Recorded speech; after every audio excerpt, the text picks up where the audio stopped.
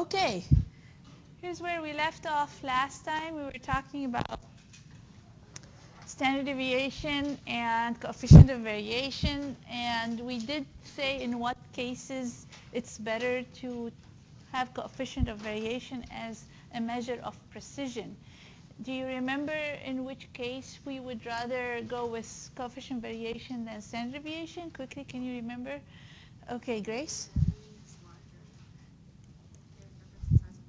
The size of mean, it depends on the size of the mean. When we're comparing methods and you have different size of the average, one is a small average versus a large average, so it's always best to correct for the mean, and then you will get a percentage of coefficient of variation, and that would give you a better idea of precision. And we did talk a little bit about confidence of interval, and this is the interval where you are sure at either 90% sure or 95% sure that your average lies within this range. Oftentimes, in analysis, we use 95% confidence, but sometimes you do 90% confidence as well.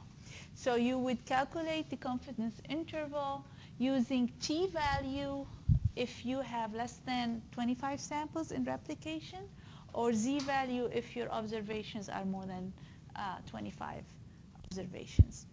And you multiply by what we call standard error. So standard deviation divided by the square root of your replication is your standard error. So this is where we left off last time. So let's bring back your sheet of paper that you were working on, and let's do some calculations.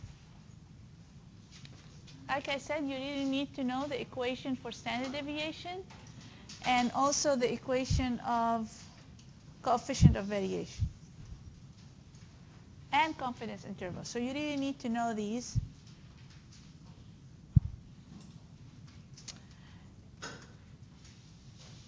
And for confidence interval at 95% confidence, I'll give you the t-value. You'll find the t-value in your chapter. I'm going to give it to you.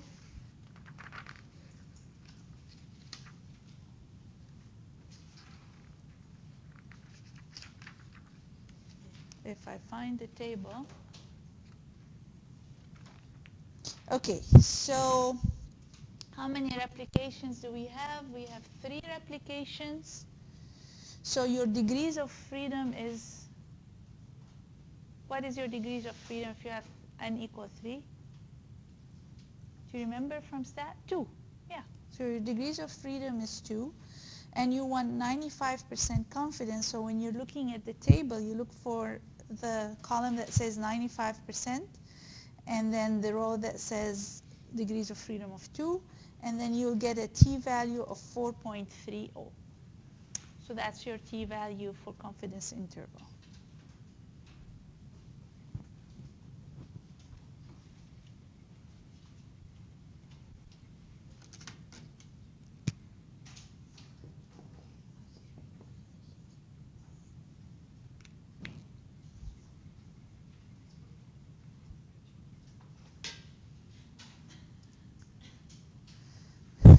When you have values, you can raise your hand.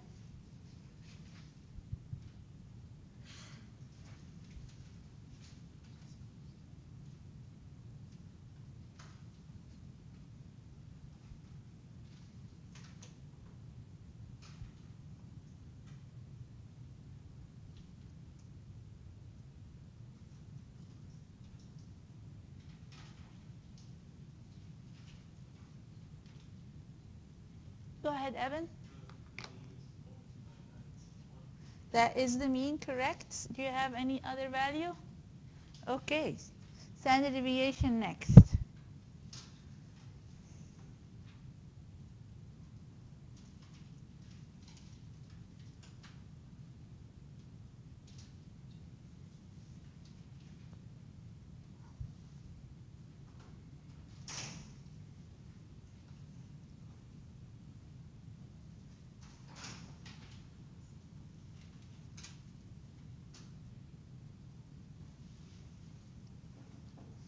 Anybody?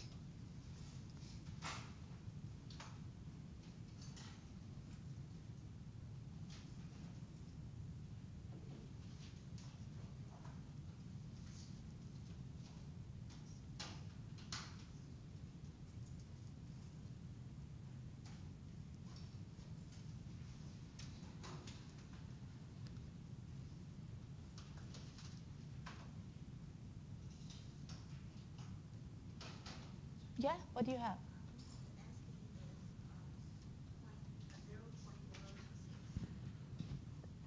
0.026.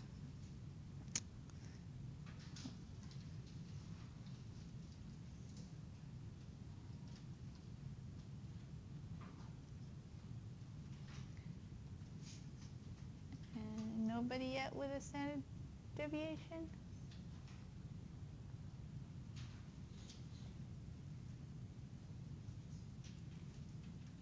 Are we all trying? Mhm.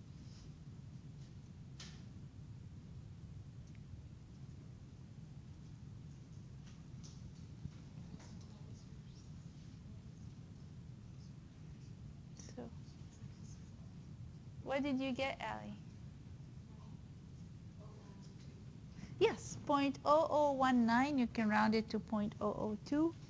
Um, Usually, if you have 4 decimal points, you can keep it as 4 decimal points. We'll talk about all your significant figures later on. CV. So basically, standard deviation, just apply the equation. Maybe you just need to learn how to use your calculator for square roots and stuff. Yeah, but it's a percentage. So you have to multiply by 100. So since your so it's standard deviation divided by the mean, really, not the true value. So the standard deviation divided by the mean multiplied by 100, yes, Ali? 0.19%. Okay. Anybody got into the confidence interval? There are multiple ways to report confidence interval. You can report it as a range from minimum value to highest value, or your average plus or minus the actual coefficient interval or the confidence interval.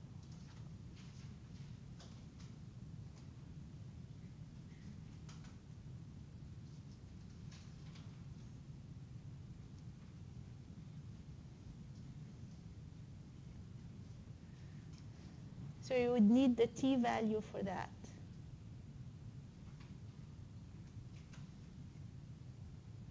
It's good that you practice with your calculator.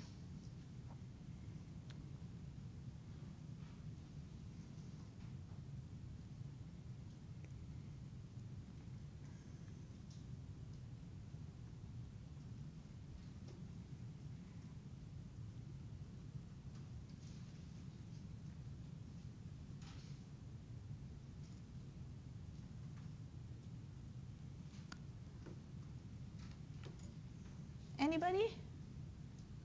Got a confidence interval? Yes, you're Megan, right? Ah, where's Megan? Who's Megan? Don't we have a Megan? Oh yeah, hi Megan. I confused you between you and Lauren. And now 2 Laurens sitting next to each other, right? Okay, good. What did you say, Lauren?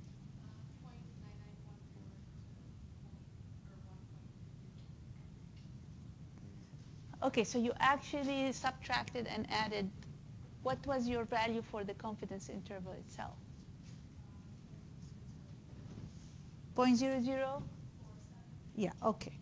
Yes, or 48, depending on how you round it. So you can report the confidence interval as plus or minus the confidence interval, or you can have the range from the average minus this and the average plus this value.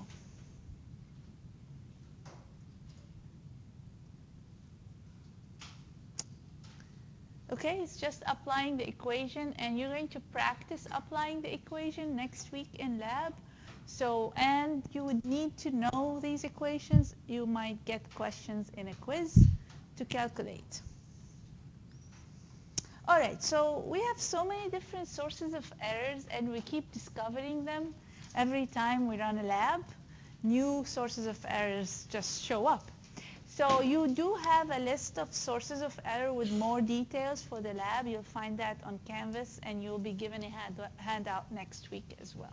But they're categorized into different types of errors. So these are the main category. Systematic error, you're always getting the same error. So you are very precise. You're getting great coefficient of variation, but you're way off in your accuracy because you're just always having the same error. And one big example of that, if you're using a mechanical pipette and it's not calibrated, so you're, instead of pipetting 1 ml, exactly 1 ml, you're always consistently pipetting 0.9 ml, not knowing. That's what the pipette is giving you. So that is called a systematic error. Same with the balance. If the balance is not calibrated, it will always give you wrong off reading. So this is systematic. Random error can be anything, really. That's why it's called random error. It could be you as an experimenter, or it could be using different balances, for example. So random error is the most common type of error, and we usually call it experimental error. It can come from you not knowing how to use a pipette, for example. It can come from you not reading accurately when you're titrating the reading off of the pipette or the burette, not seeing where that tangent line is to your, I don't know what you call that layer of the solvent. So this is kind of random error. We will run through a lot of them in the lab. Blunder is a complete mess up. So you have prepared 0.1 normal NOH instead of 0.01 normal NOH, and then your titration is way off. Or you are titrating with a base instead of base with an acid. So you will never see a change in color. So, or using the wrong reagent altogether. So that we call blunder. And sometimes we call it Monday morning blunder. A lot of the blunders happens on Monday morning. So, but basically it's a complete mess up. And the experiment will not go right. So here's just a question to differentiate specificity, sensitivity, and detection limit. So which of the following implies sensitivity? I know I talked about sensitivity last time. So if you remember, which one would match sensitivity? Yes, Ted? C. Okay. So sensitivity is the detection of a minor change in constituents. So if you have samples that differ in 0.05% glucose, is your absorption or detection method that you're using will allow such a small difference to be detected, which is different than threshold or detection limit. Detection limit or threshold means what's the lowest concentration yet that you can detect or measurement that you can detect with confidence. And detection of only one constituent would indicate what? Specificity of the method. Okay. You'll be producing a lot of standard curves. Some of you are already familiar with standard curve, others this concept might be new. So you will be determining concentration of caffeine in different beverages by plotting a standard curve of caffeine using standards of caffeine. You are going to determine the amount of total carbohydrate in some beverages also by plotting glucose standard curve. You will be determining protein content using Bradford assay. You're also going to plot a standard curve. Minerals using AA, you're going to plot standard curves. So you're going to be plotting a lot of these standard curves. So let's just go over what they do. They're used to determine unknown concentration. So we use standards we prepare standards at different concentration, and then we run a measurement. The measurement could be HPLC and detecting the area under the curve of your peak, and that would be your measurement. Or it could be an absorption measurement that you would use spectrophotometer for it. So we'll use the measurement and the concentration, plot the curve, and then run an unknown sample, get the measurement, and use the equation of the line to get the concentration. When we're using standard curve, often in food analysis, we use linear curves. So the concentration must be proportional to the measurement and often linear relationship. So by proportional, we mean the concentration or the measurement changes when the concentration changes.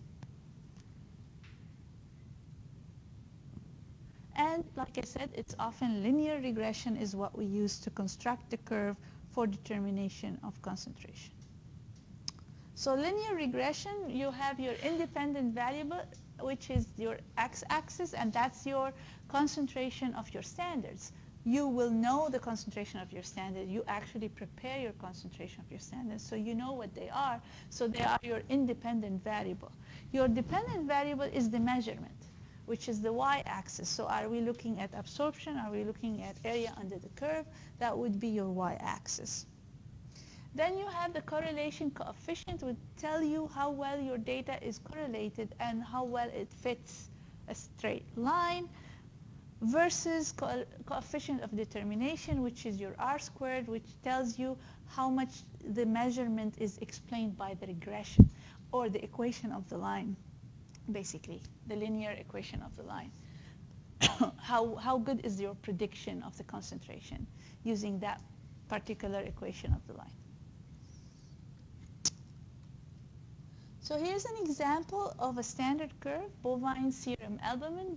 BSA stands for bovine serum albumin, which is a protein from milk. And we use it often as a standard to determine protein concentration using various different assays. So in this situation, you have the standard, you prepare several dilutions, and then you will have different concentrations. And then you react it with a reagent. For example, in the lab, you react it with Bradford reagent. And then you will measure absorption as a particular wavelength. We'll talk about absorption and wavelength in spectroscopy when we get to that. And then what you would do, you would have several standards, you run them all, and then you plot the absorption that you've gotten over the concentration, and you obtain equation of the line and your r squared. The higher the r squared, the better your prediction is going to be of the concentration of your unknown. So 0.989 is pretty good. The closer to 1 it is, the better. And then what you would do is when you run your sample will have an absorbance of 1.5, let's say. You substitute y with the absorbance, and then you solve for x. And you get the concentration. Now you'll be doing that quite a bit, like I said.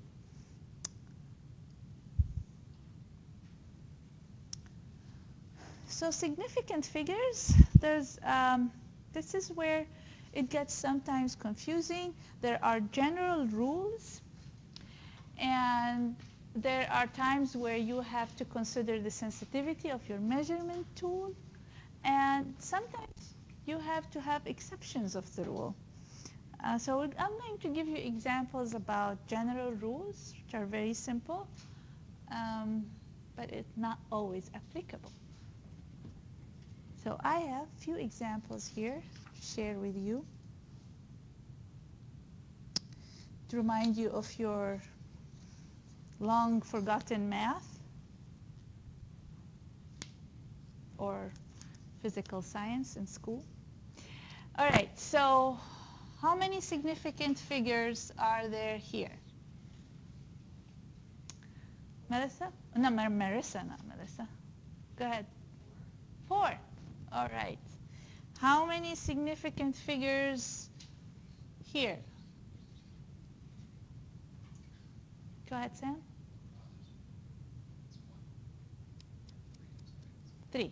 So when you have zeros after the decimal point, That's 3 significant figures, 1, 2, 3. So if you have, do we have 3? 1, Zach, right? We have 1. So zeros to the left don't count unless there is a number here. Unless you have this. If there is a number here, then how many significant figures do we have? 4. So we have 4 here. So if I have 0.9961, how many significant figures do I have? 4. This 0 does not count. Sometimes you can write this number as like that without having anything here. But this can be confusing. People would think, did you forget a 0 or did you forget another number? So it's better always to write it with a 0 and consider these 4 as significant. So one thing I want to point out, which will be confusing for next week's lab, is you are going to weigh out water in the lab, and you're going to use different scales. Some of scales will measure up to 4 decimal points. Okay? You are going to get readings with 4 decimal points. Which of these are significant versus accurate, or you're sure of, or certain of? How many digits you are certain of? Yeah? 3. This is rounded. Okay? So you are certain of those 3, and this one is rounded. It could be 2, it could be 0. So, yet 4 are significant figures. Okay. All right. So what else? So if you're reporting a number like this, 7,000 units, whatever is unit. So how many significant figures do you have? 1. If you're reporting it like this, how many significant figures do we have? Say that. 5. You have 5. We added a decimal and a 0. That means you have 5. If I want to present this as an annotation like that, if I do 7 times 10 to the 3, this means I have 1 significant figure. But if I have 5 significant figures, I want to do this.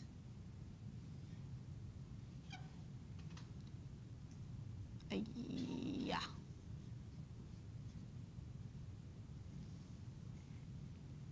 So you would count, you put your zeros after the decimal based on how many significant figures you want to account for.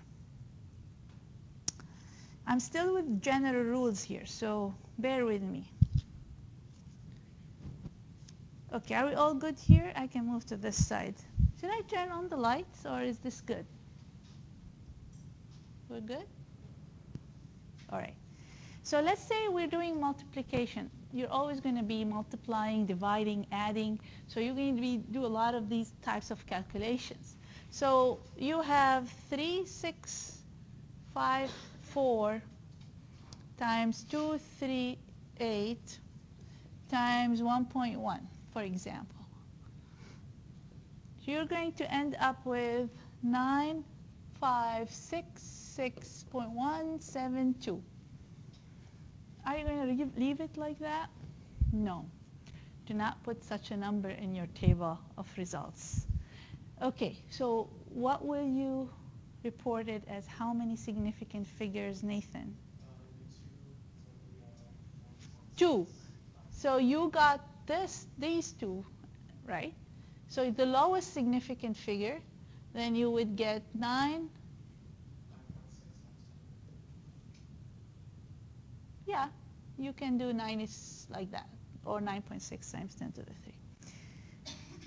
So let's say you're adding numbers. So this applies to whether you are adding, you are subtracting, you are dividing. But when you are actually, when you have decimal points, there are different rules for adding and subtracting. So when you are adding and you have decimal points,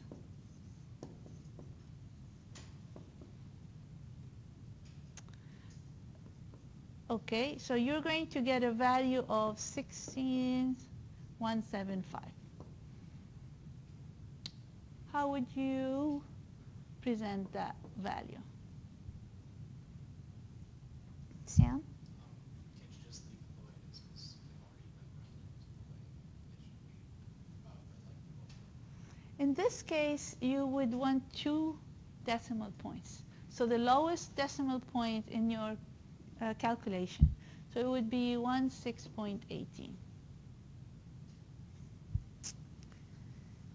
And that you apply whether you are adding or subtracting when you have decimal points. So you go with the lowest decimal point. So another thing, another example I have for you.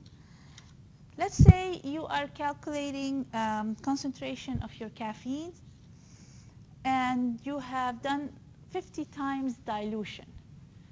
You took 1 ml and you made up to 50 ml using a volumetric flask, let's say. And then you measured caffeine in this diluted sample and you got 43.5 micrograms per milliliter caffeine. That is in your diluted sample, which was diluted 50 times. You want to go back and calculate the actual concentration of caffeine in your actual sample. What would you do? You're diluted 50 times, so what would you do to get the concentration in your original sample? Do you multiply by 50? Do you divide by 50? What do you do? No. Alex, what do you do? It's diluted. 1 ml and then 49 of water. Yeah. So You diluted it 50 times, basically. Yeah, and then you measured your sample that is diluted 50 times and you got this. So you want the original before dilution, so you multiply by 50. Okay, so if you multiply by 50, how many significant numbers I have here? 1. So your value, which will turn out to be 2175, you will have to report it as 2,000 microgram per ml. Gosh, what did you do to your sensitivity of your method? You tanked it, basically. We can't do that. What you will go and think about, okay, this 50 came from a volumetric flask. What is my accuracy and sensitivity of that volumetric flask? It reads, it's accurate to 0.05. Then I'm just going to say, okay, I can trust this value here. 0.05, the 5 is rounded. So I can trust this. So I can trust the sensitivity up to the first point after the decimal, or first digit after the decimal. So now, instead of having 1, I'm now with 3. So this number can be 2180. So now I enhance the sensitivity of my method again by taking into account the tool I have used. Okay, exceptions of the rules. There are many exceptions of the rules. I wanted to also say, and we'll remind you in the lab too, next week you will be determining averages, right? You have 6 replications, then you're going to divide by 6. 6 is a number of replication. You shouldn't account, and it's only one significant figure. So in reporting of your results, you don't account for the number of replication when you are determining your average. So keep that in mind, and we'll talk about it in lab next week. Okay, so exceptions of the rules, we'll have labs where you're going to get numbers that are very large and very small, lots of decimal points, and how are we going to deal with that? An example is the GC, and Cindy would probably be better than me giving you that example of the area. Me. Okay. try to see if I got what Cindy told me correctly. Okay, so in the GC data output, what you get a chromatogram. And we'll learn about chromatograms when we cover gas chromatography. But in GC, for instance, you're going to get a chromatogram of fatty acids. You'll be analyzing the content of fatty acids in oils. So you're going to get a chromatogram. We call it a chromatogram because it comes out of a chromatograph, and each constituent will be represented by a peak. And we'll talk about peaks later.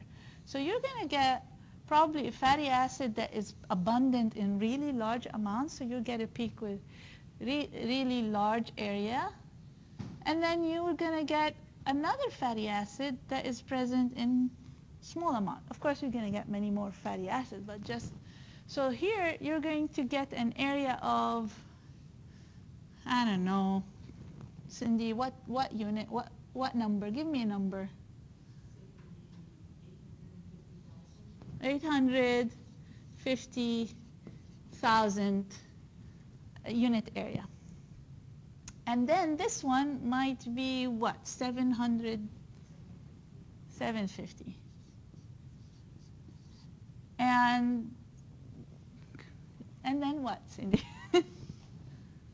And then what?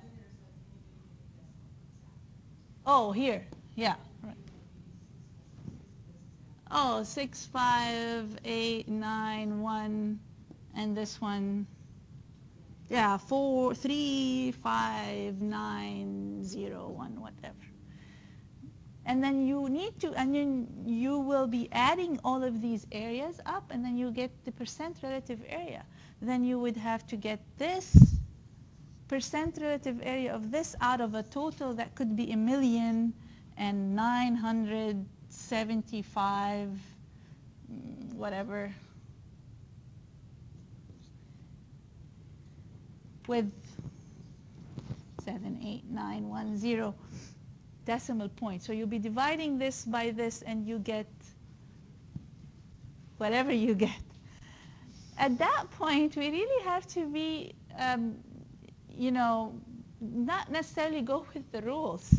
We have to maintain some sort of sensitivity based on what the output is giving us, but at the same time be reasonable in the number of significant figures. So there is no need at all to report all these decimal points. So you might at this point say, okay, I'm going to stick with 4 significant figures and then just round these last 2 here. Right, Cindy? Yeah, that will work. So basically for every lab, you might end up with different tool, different sensitivity of each tool, different sets of numbers. Come to us and we can guide you through, okay, this is an exception of the rule in this case. Let's go with 4 significant figures in your results. Okay? All right.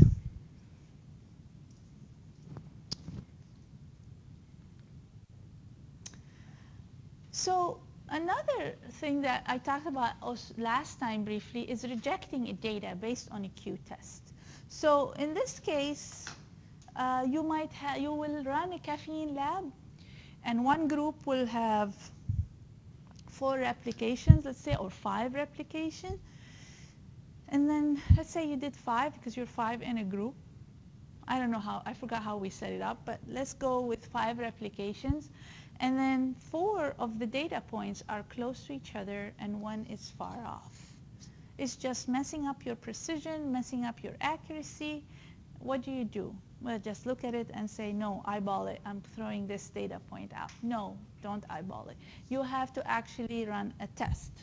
So if this happens with your data set, you can run the Q-test, and in your discussion, you mentioned that you did that, and that you removed 1 data point, and now your precision is much better and your accuracy is much better. So how do we determine Q-test? It's simple. You look at your data set, and you go, okay, the X1 here is the value that is way off, either very low value or very high value compared to the rest of the data. And then you go, the X2 is your value that is closest to that weird number. So the value of your data set that is closest to that off number. And then you divide by the range of your data, maximum minus minimum, and you get a value. That value you compare to a tabulated Q value. The tabulated Q value, you have a table on page 57, and usually we call it Q of rejection. It's not at 90% confidence. And number of observations. So there is a column for number of observation and a column for the Q value. So let's say here in this case you have 5 observations. So you go to 5 and then you select the Q value from that table. And if your calculated value is greater than the tabulated value, then you reject that data point. So remember, calculated greater than tabulated, you reject that value.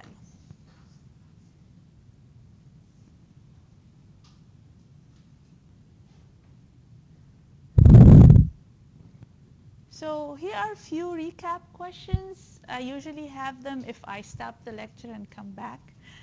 But do look over these when you're studying to see if you have captured most of what covered in this lecture. You already by now know the difference between accuracy and precision, so I did mention it a couple of times already. We just talked about threshold and sensitivity. Do not confuse these two, they're very different. And we talked about when we use CV versus standard deviation, and like I mentioned last time, remember, in the lab, we'll be comparing different food samples to each other using different methods. So you have different means. So always we ask you for CV rather than standard deviation to compare precision. But you definitely need to calculate standard deviation in order to get to the coefficient of variation. We talked about systematic versus random error. An example of a blunder, we gave that already. And significant figures, something to remember, and Q-test.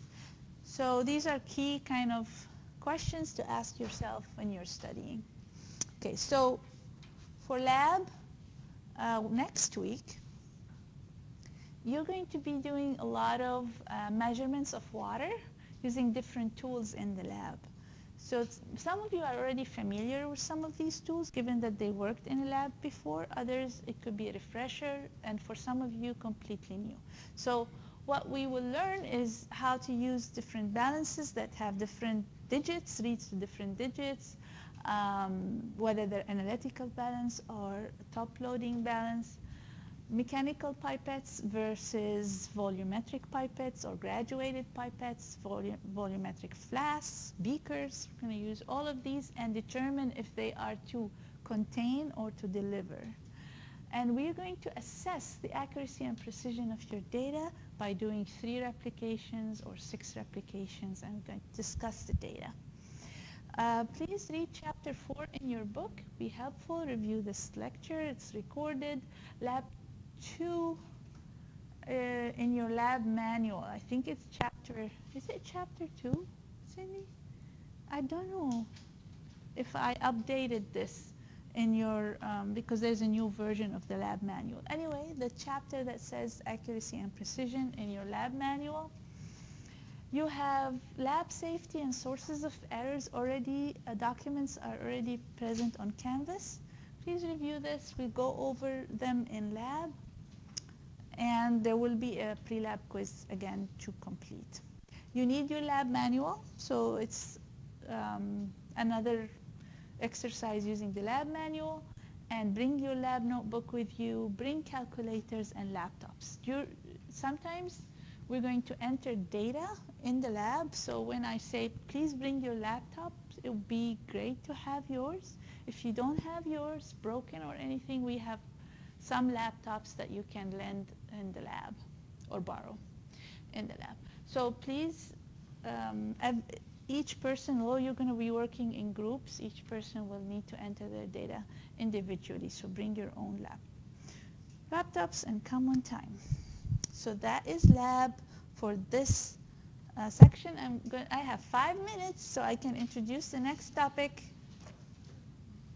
It's not Friday. If it was Friday, I will send you home 5 minutes early.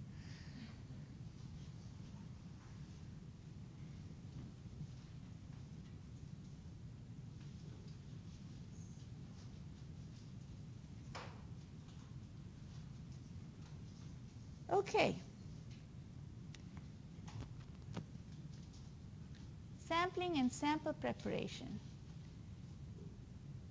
I don't mean to make it smaller. I just mean to do this.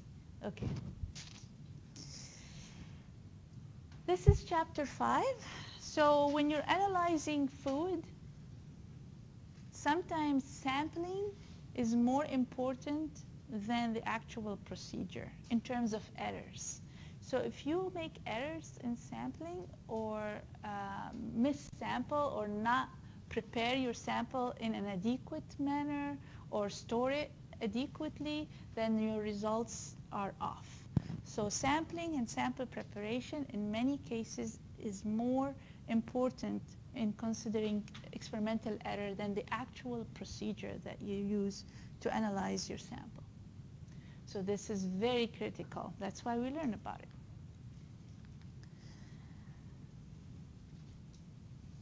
Okay, so to determine food quality and acceptance, it is essential to monitor the composition and characteristic of the whole lot of a food product or raw ingredient. Evaluate a sample or set of samples of a lot and then decide to accept or reject a particular lot. Determine sample size. In this case, sample size doesn't mean the weight of the sample or the amount of the sample. It means the number of samples you pull out for testing. That's the sample size. How many samples you're going to pull out to analyze. And selection protocol based on factors such as the nature of the product and the purpose of the inspection.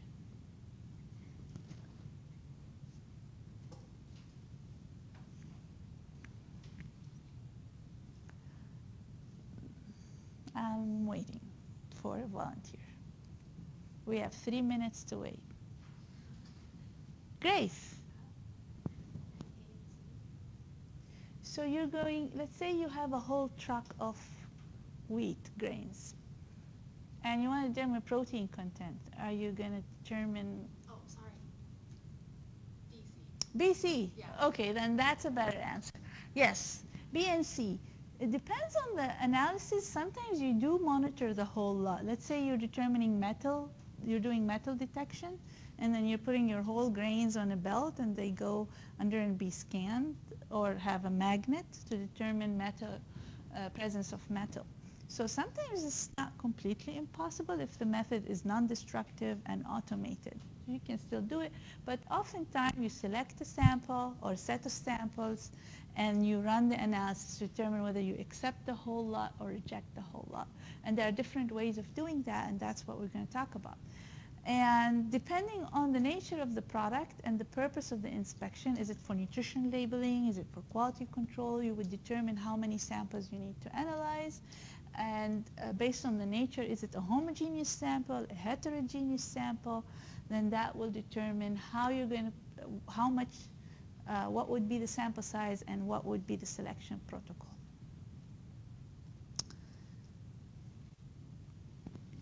For sample preparation, you might not know this, but give a wild guess. For analysis, we need to reduce the size of the particle size so that you have a larger surface area. So do you know what a mesh is? When we say 20 mesh, do you know what that is? 20 squares in 1 linear inch of a mesh. Not square inch, linear inch. How many openings do you have in 1 linear inch? So the higher the number, the smaller those openings are. That means the smaller the particle size will be after you grind and sift them. So all types of analysis, particle size should be reduced to 20 mesh. enzyme activity should be eliminated. Lipid oxidation should be prevented. Is this all correct? Logics might tell you yes, but in this case, this is not particularly correct because some you need a smaller size, like if you're doing extraction, especially for fat extraction, you really need a finer particle size, so you would use a 40 mesh to determine, to extract fat. And we'll talk about that more. Definitely you don't want the sample to change in composition or in characteristics because that's going to screw your results. It would just make, if your lipid oxidized, then you have different types of fatty acids at the end. Or you might have off flavor. If you're measuring flavor and you get lipid oxidation, you will have different off flavor. So you don't want your enzymes to be active. It will break down your protein, you break down your lipids. So definitely you want to avoid any changes during sample preparation and storage so that it will not impact your results. All right, I'll let you go.